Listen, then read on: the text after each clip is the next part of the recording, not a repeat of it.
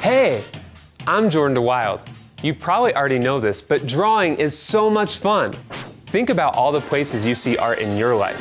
The design on your cereal box, the cartoons you watch, characters in your video games, statues and murals in your city or town.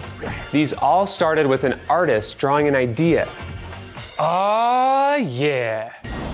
Drawing is something people do all over the world.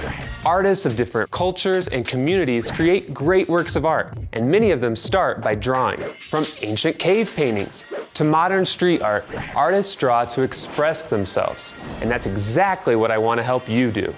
I'm going to show you awesome tips and tricks so that you have more ways to express your unique ideas and stories through drawing. Now let's have some fun and jump into drawing.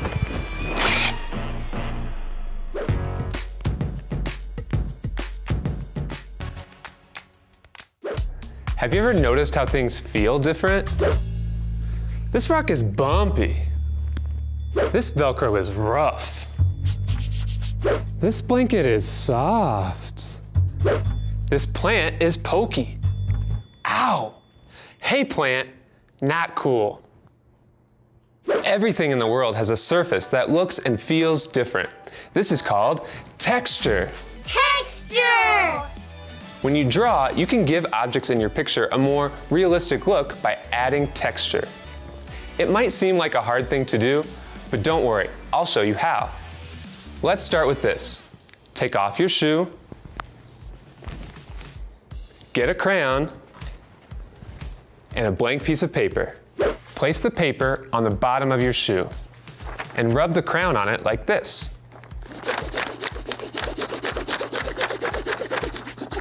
See how it looks like your shoe's texture transferred to the paper? This happens because the surface of your shoe isn't smooth and flat. There are some parts that go up and some parts that go down. The crayon hits the high parts and misses the low parts. It has texture. Cool, huh? Texture! You can do this with basically anything that has a surface. Find a brick, a stone, or a wooden surface in your home.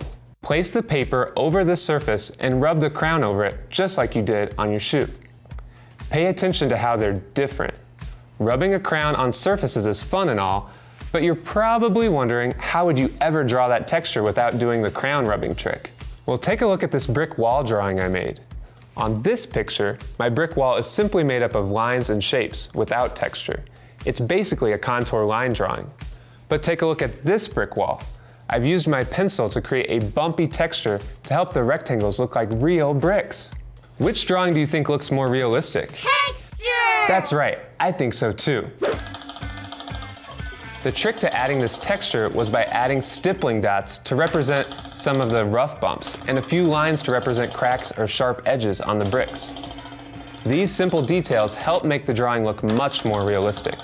Adding texture to your drawing helps the objects look more real.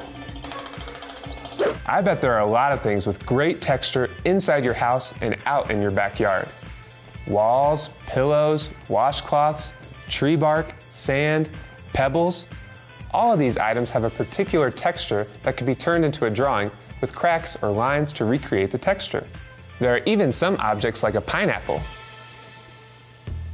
where texture is made up of a repeating pattern. Find 3 things in your house or outside. It can be anything with a surface that feels cool. I want you to try and draw the texture of that surface by creating a pattern on your paper. If it helps, you can try and do a crayon rubbing to look and see what the object's texture is on paper. I'm doing a pineapple. Then, next to your crayon rubbing, try your best to redraw that texture. For this pineapple, I can see that the texture looks bumpy and rough. See how the bumps on the pineapple make a checkerboard-like pattern? I wonder what would happen if I made a checkerboard pattern like this.